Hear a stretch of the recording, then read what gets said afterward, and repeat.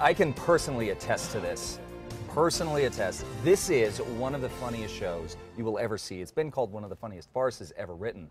Noises Off presents a manic menagerie as a cast of itinerant actors rehearse a flop called Nothing's On. That's right. The play takes a fond look at the follies of theater folk whose susceptibility to out-of-control egos, memory loss, and passionate affairs turn every performance into a high-risk adventure. And joining us now is Henry Avery, the director of the show, along with one of the actors, Colin Borden. Thank you for joining us. Thank you for having us. All right, so guys, tell us just very quickly about the show, because we want to get into some of the particulars, but for the audience at home, give us a brief synopsis. Well, it's an English troupe that's performing a show. Now, we get to see the same act of a three-act play, but we see it 3 times. So you get to see it 3 stages throughout the production. You never get to see how it ends, but you get to see this one and you get to know it pretty well, and that's part of the fun of it, because you get to see how it should be and then what develops.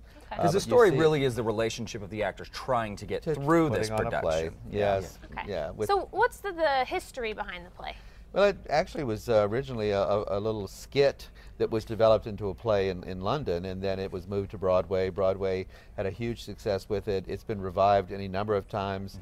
There was a movie, but the movie wasn't as successful as the play was. Yeah, and you know, it's funny because I've seen the film a number of times, and it's an amazing cast. You couldn't ask for a better cast. Great. Michael Caine, John Ritter, Christopher Reeve, Mary Lou Kinner, Carol Burnett. I mean, legends in comedy and film.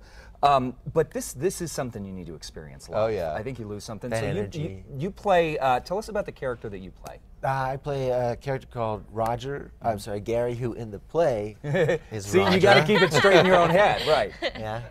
And Gary is, he ends up being sort of the muscle, I guess. I was thinking he's kind of the villain of the show in some respects. Okay. It seems like it's kind of a difficult, very tricky sort of piece. Did you find it to be difficult at all? I don't know. It's so much fun. It's not really hard.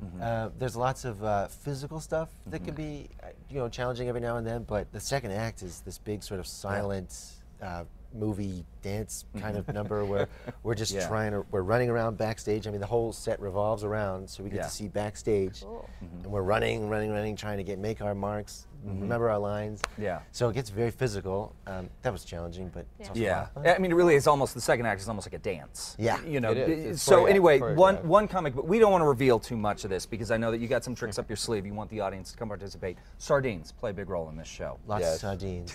Tell us. First of all, are you working with real sardines? No. No. That's a good thing. I'm sure Mrs. Clackett's probably very happy that that's not happening. So tell us how the props like the sardines work into the bits and how they really kind of become a character in the show as well. They are indeed. I mean, and it's funny because you see a plate of sardines, you don't realize how many different plates of sardines they are.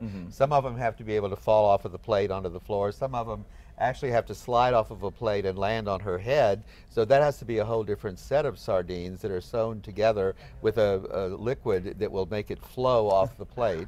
Others, fall on the floor and have to be able to be picked up as one mass. So they have to be all intricately put together.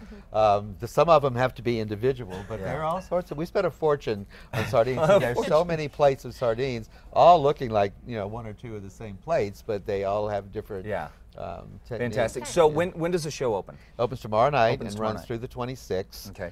We play Friday and Saturday evenings at 7:30, Sunday matinee at 2. And we have a Thursday performance on the 23rd. Okay, and how can people get tickets? They can call the the Albuquerque Little Theater. I used to be there. The Albuquerque Little Theater, at the box office.